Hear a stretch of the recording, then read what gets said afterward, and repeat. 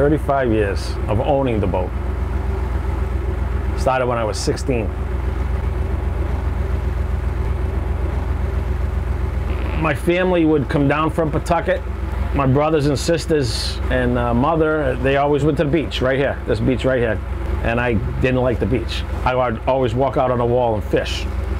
And then one day, a guy, his mate didn't show up. He asked if I could go.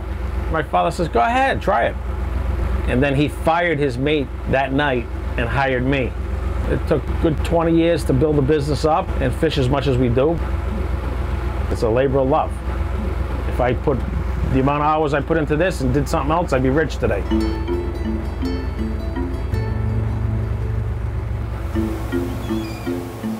I was in the spring and I just went down below to do some work in the back of the engine, and the string from my hood got caught on the shaft. It was spinning.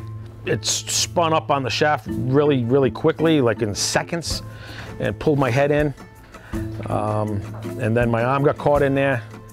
It all happened within seconds, and I finally fell out of it and ended up in Rhode Island Hospital before I knew it. My phone went off with a text message from the resident and fellow with a series of x-rays and a picture of Dave's hand.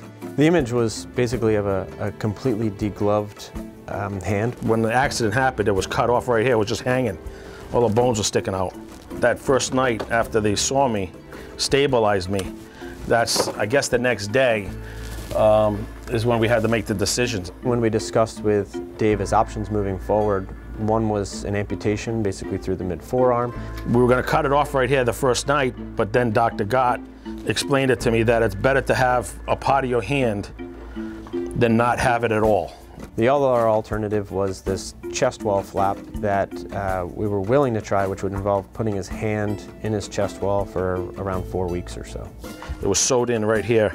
We then sequentially basically lengthen the flap while it's still attached to the patient's chest, and that causes the flap to draw more of its blood flow from the back of the hand. The flap can then be harvested from that chest wall with skin graft placed, and we can get coverage of these large defects. This is actually my chest skin right here. Dave was in the hospital approximately 3 to 4 weeks as an inpatient. He then was discharged and had dressing changes with us for the next subsequent several weeks before he had inset of his flap. I'm so happy that we took the route of trying to save the hand. And I was very, very lucky to have met Dr. Gott. We call him the A-Team. I got pictures of him with his whole staff wearing Mako 2 t-shirts. He's just a person that you would want to have as a friend and as a doctor. He became family. How are you? I'm doing awesome, man. Good to see you. You too. Good to see you. How are you? Doing good. Dave and I went through a lot. I mean, anyone would be really depressed after something like this. I mean, he was asking me every day, you know, his livelihood. Is he going to be able to return to being on the boat and doing what he's always done? This is Chris, this is all I know. I see a lot of patients, say, once a week or every other week. I saw Dave every day for months almost, so it was a lot of time together. We went fishing, and we've stayed in touch ever since. You know, he's the salt of the earth. Like, you ask him for this shirt and he'd give it to me, you know, even if it was I got a hat for you. Outside. No, like this one. Yeah. I need it because I burn my bald spot now all the time. I got so thin the last few years. See what you did to me? Well, I don't want to say nothing, but the glare is getting to me.